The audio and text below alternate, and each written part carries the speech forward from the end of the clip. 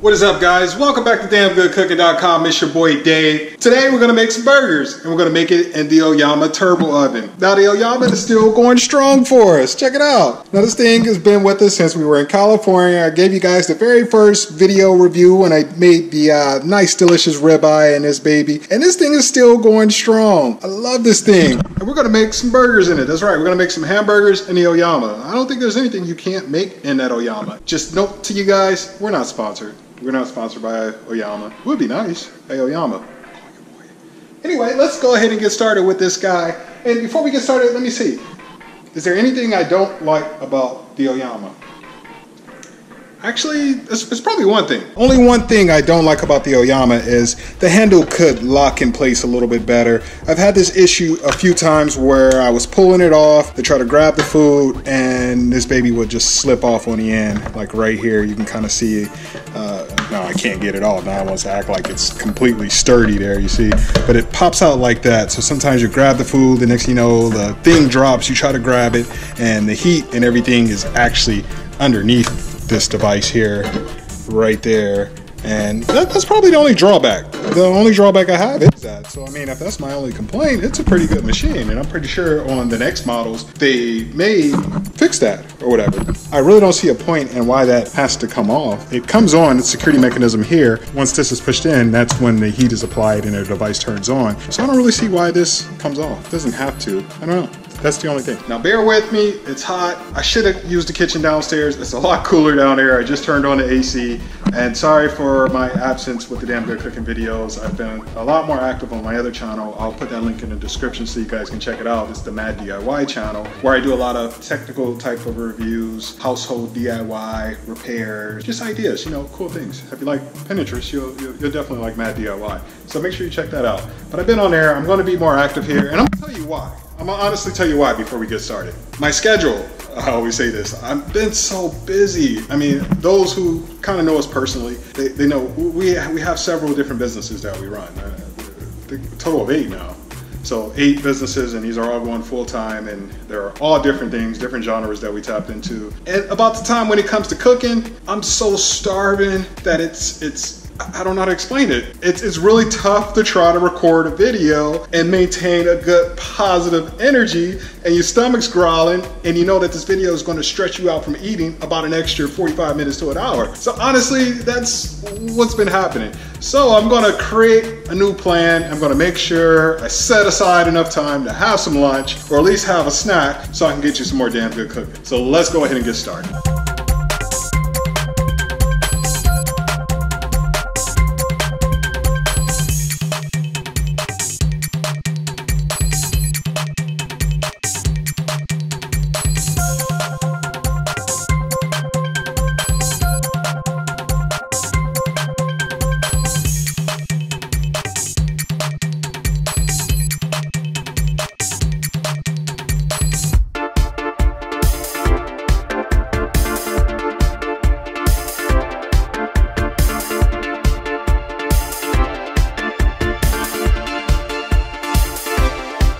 Okay, the patties are made. Go ahead and season it to your liking. I'm gonna go drop some adobo on there and then some pepper. I might spice it up a little bit, I don't know yet.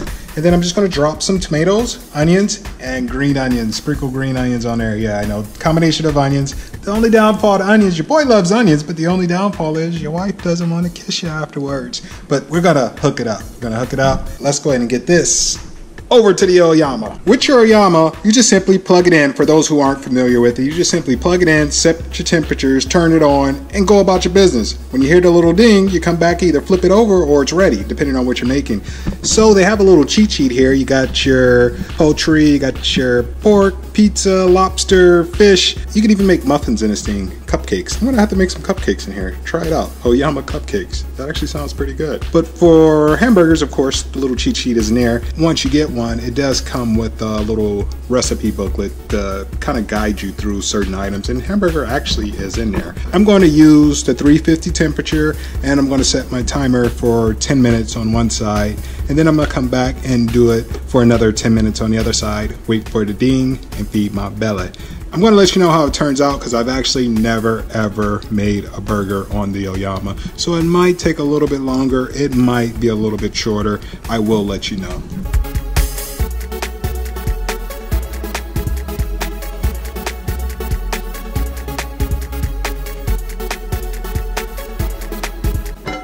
Top off. Burgers on. I'm going to use the top roll for the burgers. Now what I've learned over time with using the Oyama, anything at the top is going to be a little bit crispier, have a crunchy type of effect. Of course with the burgers, I don't think we're going to get that. So if you wanted to have like a fried chicken effect, use the top rack. If you want to have a baked chicken effect, use the bottom. Don't use the rack at all, use the bottom. It's going to be more moist. Up top, it's going to be more crispy. Just a little cheat I've learned. So depending on how you like your food. But for the burgers here, so it's not, I mean, you don't want a dry burger, but I think down at the bottom, especially once all the juices start flowing, there's nowhere for it to really go. I think it's going to be a soggy burger. So I'm going to go with the top rack for this. So load it up, drop it like it's hot, 10 minutes, boom, that simple. While the Oyama's going, I need to make some side. So how about some fries? Fries sound good.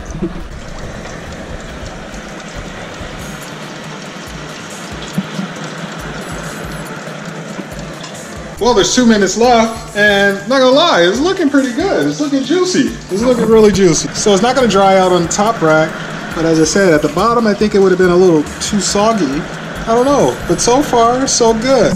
Really excited. 2 minutes left. So let's hit you with some burger facts. We're gonna switch it up a little bit. These facts might not be so appetizing if you're about to eat. It's gonna be about hamburger. So if you don't wanna hear, just skip ahead a little bit. I don't know, it's not too bad, not too horrible. But fact one, did you know that hamburger, it comes from the least appetizing part of the cows? Also, in a pound of ground beef, you would assume that it's just one cow, but it can actually be 1,000 different pieces of little non-appetizing parts of cows. That's interesting. Fact two, and I did just get the ding there. Veggie burgers aren't really as healthy as you think. Widely popular in India because you know they don't eat beef, but they contain soy, and soy contains hexene, and hexene isn't really a good thing. It's an air pollutant, which is a byproduct of gasoline refinery. An Apple factory worker actually died in 2010 for using it to clean the screens of Apple products. Had too much of it, so that's your second fact.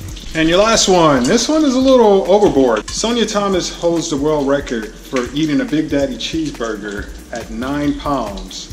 And she ate it in 27 minutes. Now your boy likes hamburger.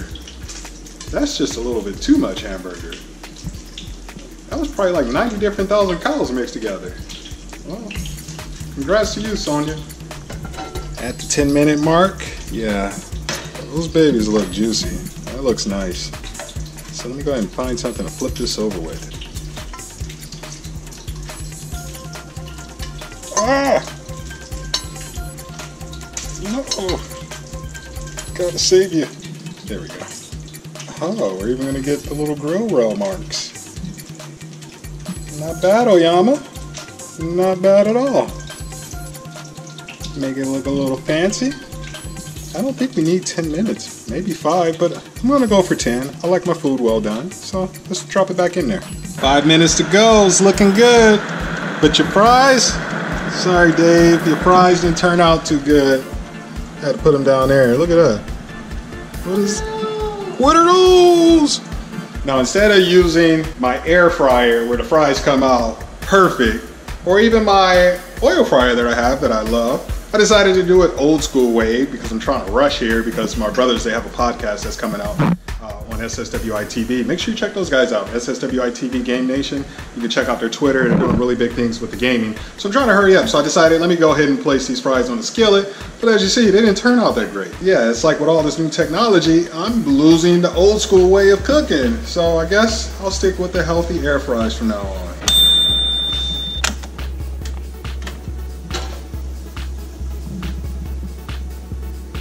Oh,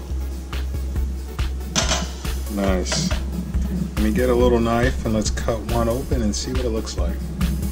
Not exactly little, but it'll do the trick. And you can see it's still juicy.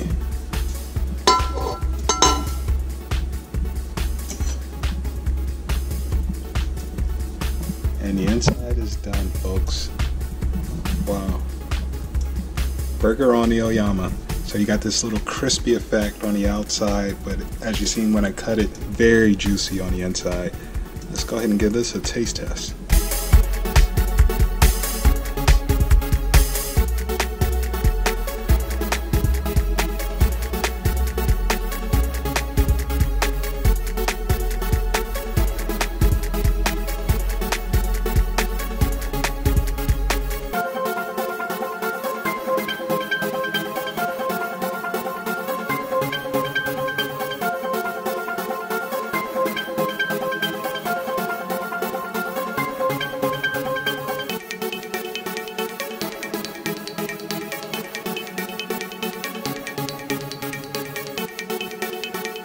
So there you have it, folks. Nice, delicious, juicy burger on the Oyama turbo oven.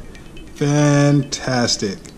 You seen how I went a little overboard with that Tabasco sauce, but that's how your boy likes it. Let's put the top on there. Let's give this a taste test. Let's see if it's worth it. I'm trying not to get any Tabasco or ketchup on the shirt there, but